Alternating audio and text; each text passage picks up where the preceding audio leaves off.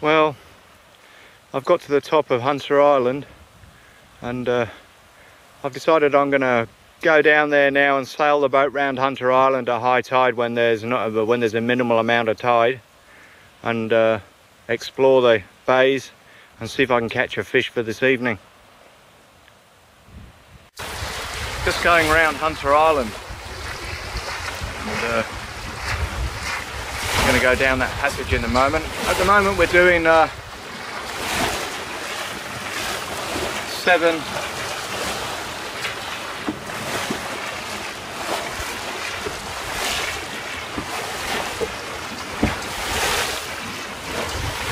going absolutely, doing about half a knot at the moment, and we're doing 5.9 on the thing. We're racing through here. I'm coming through down here, and this is Lowly Mantis Pass, and Springs, it's 5 knots of tide, and I don't really want to go down there. I'm going to try and creep round this corner, because I'm just trying to go around the Hunter Islands, and I'm going to go round here, miss these rocks, and up through there, and hopefully there won't be too much tide. This is what it looks like from outside.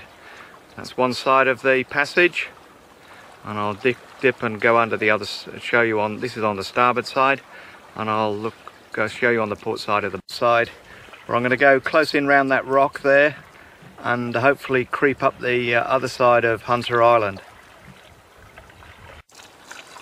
There's the weed going by. 5.2.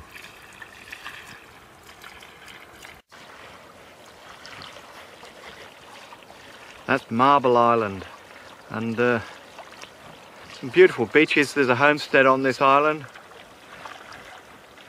I haven't seen any cattle at all, so I don't think at the moment they're running any cattle at all on the island.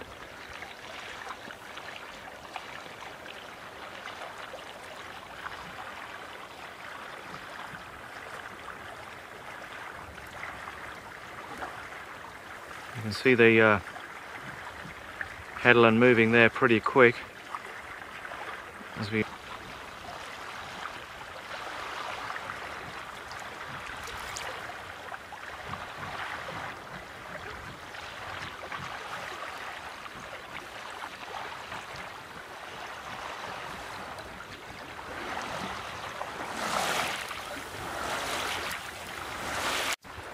you can see the headland here, and then just beyond that by about 400 meters there's a load of breaking water there, and that's the rocks. I've got to go between the headland and that breaking water. I'm basically going sideways here to get around this thing here.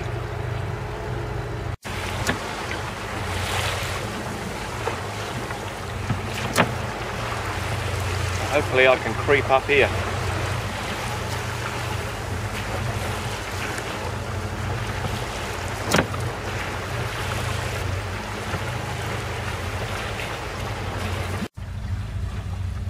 There you can see us on there. We've just gone round that headland there, or going round that headland. Got to miss those 2 little rocks out there, or big rocks.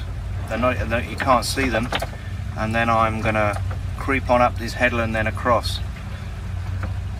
Haven't got any tide here, so it's quite good. Can relax a bit. That's Croquet Island, and these here are part of the Hunter Island group. Hunter Island, these 2 here. All the way across there between Croquet Island and thing I can't go through, it's very shallow. You can see it breaking through there maybe. And the next one I'm not sure about, the tide's ripping out. And it's still got to drop about 3 to 4 meters yet, so I don't fancy going through there and getting stuck on a rock. I'll show you what it looks like on the chart. We started off here, come round there, round that point, coming across here. We're going to go round Croquet Island and hopefully come up through this passage here, and then back across and down to our anchorage that we were this morning. You can see the tide pouring over. There's a kind of bar there, and it's starting to expose the rocks between the islands.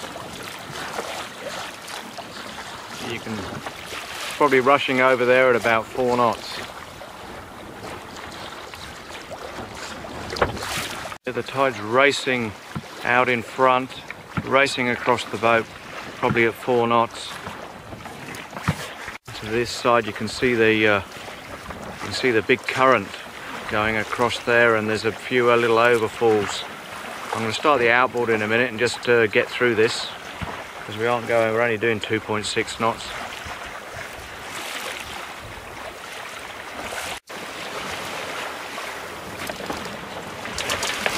Pretty hard to see in the sun, but with a pretty confused sea just ahead. The tide's racing to the starboard side, and we're in it now. I'm probably in about 3 knots, 4 knots of current now, going sideways. On that headland there, you can see the island behind, getting bigger.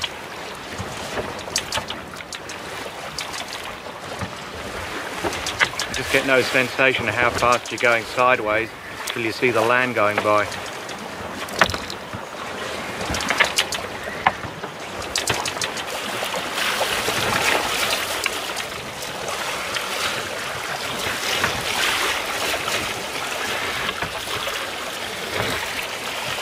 We're at the moment here, and I was going to go through here, but there's a couple of rocks in there, and I don't fancy it too much with the tide racing out at 4 knots. So I'm going to come up here and maybe anchor in that bay there and wait for the tide to stop, which is at about 4 o'clock, which is in 2 hours time. Ease off, and then I'll come through here, or I'll go right round the outside. Yeah, this rock's not even marked on my chart that I'm using. When I get the Admiralty chart out, it is.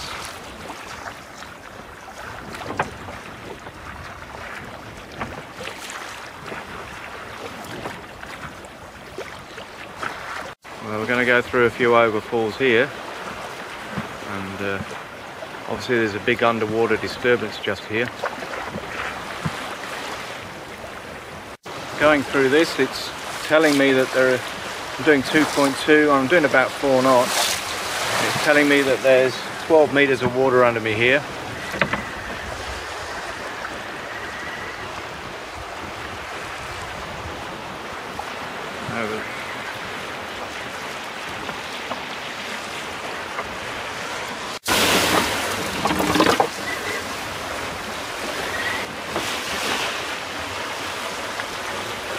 Just copped a wave straight over the quarter there. I'm soaked. We're just going to go ashore now to a lovely beach on Bamborough Island. Must be an airfield here because there's a windsock at the top of the hill.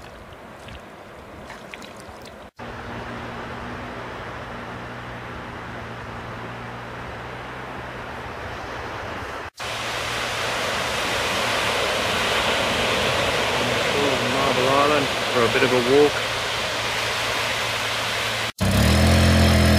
There she's on.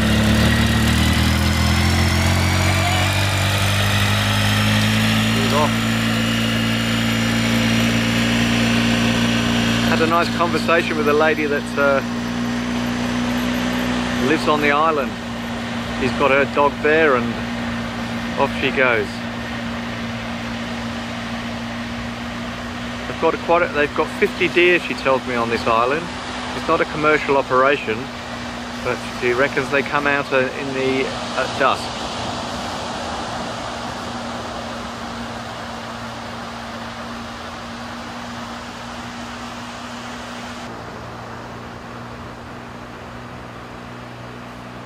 That's the way you take your dog for a run.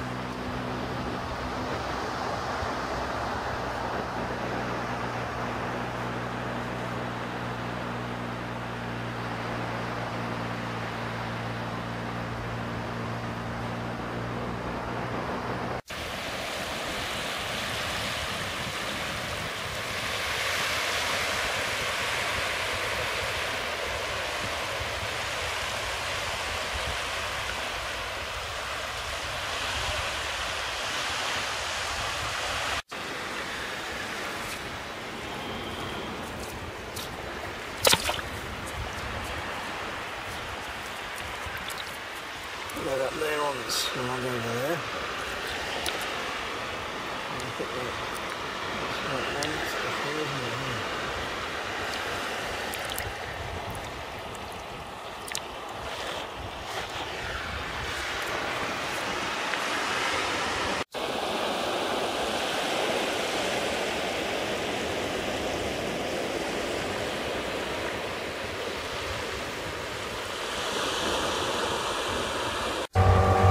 Sun's slowly going down now. I'm going to try and make it through between these two islands here, between Bainbridge and Hunter. It looks like there's a pretty good channel through there, and when I crossed here the tide was coming out, ripping out, so there must be a bit of water there.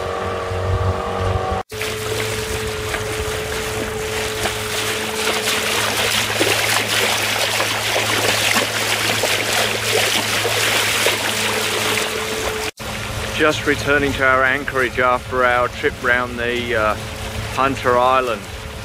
I had to wait for the tide, and took me a bit longer than I thought to get back.